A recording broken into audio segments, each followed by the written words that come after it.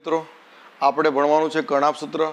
કણાપ સૂત્ર એટલે જેને બધા કોષનું પાવર હાઉસ કહે છે અને કોષની અંદર જે કંઈ પણ ક્રિયા હોય એના માટેની જે શક્તિ છે એ બધી કોણ આપે છે? કણાપ સૂત્ર આપે છે. કણાપ સૂત્રનો વ્યાસ 0.2 થી 1 માઇક્રોમીટર છે અને એની લંબાઈ છે 1 થી 4.1 માઇક્રોમીટર. આ યાદ રાખજો, મોસ્ટ આઈએમપી છે, આ પૂછાય એવું છે એમસીક્યુ માટે. કણાપ સૂત્રનો વ્યાસ 0.2 થી 1 માઇક્રોમીટર, તેની લંબાઈ 1 માઇક્રોમીટરથી 4.1 માઇક્રોમીટર.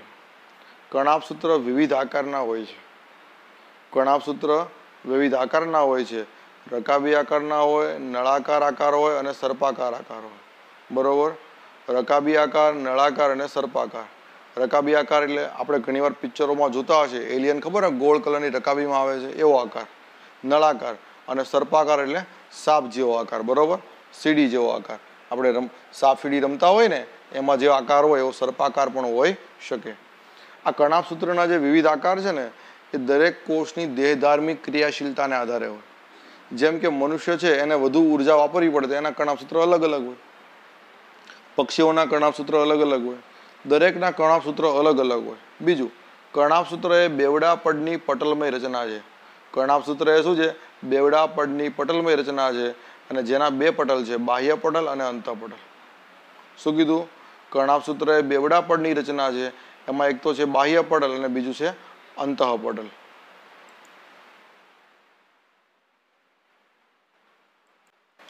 તો જે તમને આઉટર મેમ્બ્રેન જે દેખાય છે, જે આઉટર મેમ્બ્રેનનો જે તમને ફિગર દેખાય છે, લીલા રંગની આખી બોર્ડર છે, આખું લીલા રંગનું જે બતાય છે, બરોબર, એ આઉટર મેમ્બ્રેન શું છે?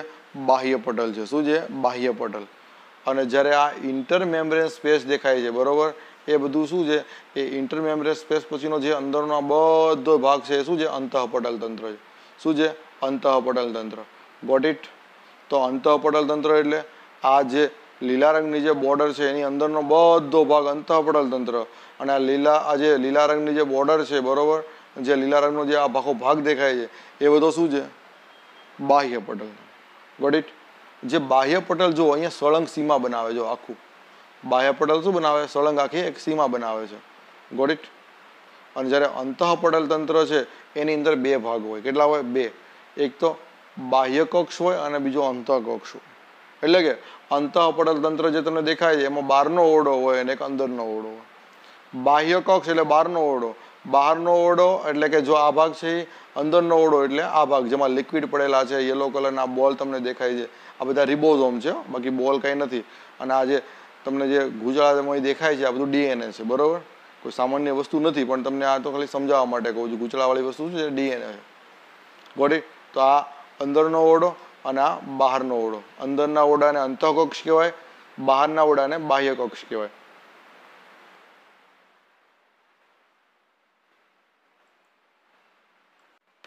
તો આપણે જોયું એમ બાહ્ય પટલ કેવું હોય? સળંગ હોય અને સીમા બનાવે. સીમા બનાવે એટલે ત્યાં કોષરસ પટલ શું થાય? પૂરું થઈ જાય.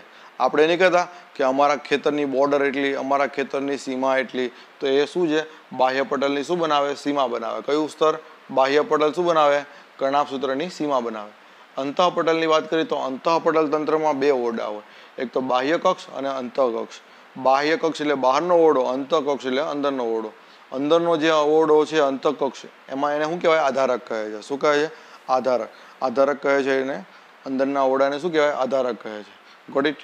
તેમાં આવેલા પ્રવર્ધોને શું કહે છે? ક્રિસ્ટી કહે છે. શું કહે છે? ક્રિસ્ટી. અને ક્રિસ્ટી શું કરે છે? સપાટીય ક્ષેત્રફળમાં વધારો કરે. શું કરે? સપાટીય ક્ષેત્રફળમાં વધારો કરે. તો કે ભાઈ આ અંતઃપટલ તંત્ર છે એમાં આવેલા પ્રવર્ધોને શું કહે છે? ક્રિસ્ટી કહે છે. અને એ શું કરે છે? સપાટીય ક્ષેત્રફળમાં વધારો કરે છે. તો જોઈ લઈએ. તો અંતઃપટલમાં જે ઓરડા હોય, એક તો આ બાહ્ય કક્ષ એટલે બહારનો ઓરડો અને આ અંતઃકક્ષ એટલે અંદરનો ઓરડો. અંદરના ઓરડાને શું કહેવાય? મેટ્રિક્સ. બરોબર? આ અંદરના ઓરડાને શું કીધું? મેટ્રિક્સ એટલે આધારક કહે છે. બીજી વસ્તુ, જે આ અંતઃપટલ તંત્ર છે એમાં શું આવેલા હોય? પ્રવર્ધો આવેલા હોય. શું આ પ્રવર્ધો? જો આ પ્રવર્ધો દેખાય કે નહીં? આ પ્રવર્ધો દેખાય કે નહીં? અને આ પ્રવર્ધના કારણે શું થાય છે? આ પ્રવર્ધોને કહેવાય ક્રિસ્ટા. શું કહેવાય? ક્રિસ્ટા. અને ક્રિસ્ટાને કારણે શું થાય? સપાટીય ક્ષેત્રફળમાં વધારો થાય. બરોબર? આઈડિયા એવો? આ જે ગડીઓ છે, બરોબર, આ ગડીઓને કારણે શું થાય? સપાટીય ક્ષેત્રફળમાં વધારો થાય. જો આ ગળીઓ છે અને આ છે, બરોબર. આ બંનેમાં વધારે કોણ? ગળીઓ વધારે છે, કારણ કે આનો આ જ્યારે ગળીઓને સીધી કરવામાં તો કેટલો લાંબો પટ્ટો બને. તો એ શું થાય? આ ક્રિસ્ટા એટલે જે પ્રવર્ધો છે એના કારણે શું થાય? સપાટી ક્ષેત્રફળમાં વધારો થાય, બરોબર. Got it. અને આગળ વાત કરીએ તો આ જે અંદર જે છે, બરોબર, એ શું છે? ડીએનએ છે. Got it. સમજણ પડી ગઈ? આઈડિયા આવી ગયો? કણાભસૂત્રમાં હોય શું? તો કે એમાં વલયાકાર ડીએનએ હોય, આરએનએ હોય અને રિબોઝોમ 70S પ્રકાર આવેલા. કણાભસૂત્રની અંદર હોય શું? તો કે એમાં વલયાકાર ડીએનએ હોય, તમને બતાવ્યું હતું ને મેં તમને, ડીએનએ, આરએનએ હોય અને શું હોય? રિબોઝોમ 70S આવેલા હોય. શું આવેલા હોય? રિબોઝોમ 70S આવેલા હોય છે. તો એ પણ તમને દેખાડી દઉં. ચાલો, તો આ તમને જો આમાં વલયાકાર ડીએનએ બતાવી દીધું. આની અંદર પણ આરએનએ હોય પણ એ દેખાડ્યું આમાં છે નહીં. અને આ જે યલો કલરના જે તમને બોલ્સ દેખાય છે, બરોબર, આ બધા શું છે? રિબોઝોમ. આ બધી રિબોઝોમની રચના છે. Got it. ફરીવાર મિટોકોન્ડ્રિયા એકવાર કહી દઉં. આ જે યલો કલરનું આખું જે આવરણ છે એને કહેવાય બાહ્ય પટલ, સળંગ સીમા બનાવે. પછી એના સિવાયનું જે અંદરનો ભાગ છે એને અંતઃપટલ તંત્ર કહેવાય. અંતઃપટલ તંત્રમાં બે ઓરડા હોય. એક તો અંદરનો ઓરડો એને અંતઃકક્ષ કહેવાય, જેને મેટ્રિક્સ કહેવાય, અને બહારનો ઓરડો એને શું કહેવાય? બાહ્ય કક્ષ કહેવાય. અંદરના ઓરડા મેટ્રિક્સની અંદર શું આધારક આવેલું હોય? Got it. એટલા માટે એને મેટ્રિક્સ કહેવાય છે. અને બીજું આમાં શું હોય? પ્રવર્ધો આવેલા હોય. જો આ પ્રવર્ધો એટલે પ્રવર્ધો આવેલા હોય એને કહેવાય ક્રિસ્ટા. ક્રિસ્ટાને કારણે શું થાય? સપાટી ક્ષેત્રફળમાં વધારો થાય. બીજું કણાભસૂત્રમાં વલયાકાર ડીએનએ આવેલા હોય, રિબોઝોમ આવેલા હોય અને આરએનએ પણ આવેલું હોય છે. અને બીજું લાસ્ટની અંદર એવું કહે છે કણાભસૂત્ર દ્વિભાજન દ્વારા વિભાજન પામે. એટલે દ્વિભાજન દ્વારા વિભાજન એટલે કણાભસૂત્ર એકમાંથી બે કઈ રીતે થાય? તો કે કણાભસૂત્ર એકમાં શું? એકમાંથી બે દ્વિભાજનની પદ્ધતિ દ્વારા થાય. કઈ પદ્ધતિ દ્વારા? દ્વિભાજન દ્વારા વિભાજન પામે. જેમ આપણે લિંગી પ્રજનન કરીએ અને શું થાય? 2 માંથી 3 થઈએ ને, બરોબર, માતા પિતા પ્રજનન કરે ને બાળક આવે. એવી રીતે જે કણાભસૂત્ર હોય એકમાંથી બે દ્વિભાજનની પદ્ધતિ દ્વારા થાય. કોના દ્વારા થાય? દ્વિભાજનની પદ્ધતિ દ્વારા થાય.